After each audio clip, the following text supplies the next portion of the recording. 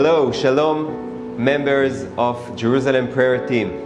We are here at Friend of Zion Center in Jerusalem.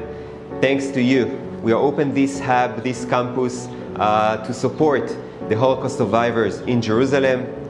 As you know, Jerusalem and Israel start to move forward after the Corona, and people are start to go to work, kids are going to school, but the Holocaust survivors are staying at home. They need support, and we are here to support them. Hello, shalom to the Jerusalem Prayer Team.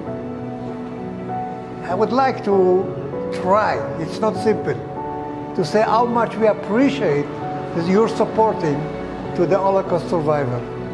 Myself as a Holocaust survivor that I lost all my family during the Holocaust. I know how much we have to say thank you again and again and again. And I am sure that your supporting in the future will be as well as you did so far in the past.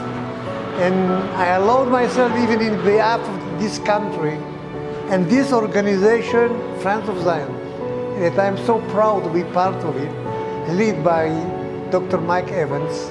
We are happy, proud to be at center to help all those survivors. And again, let me say, I don't have enough words to explain how much we appreciate what we are doing for the survivors.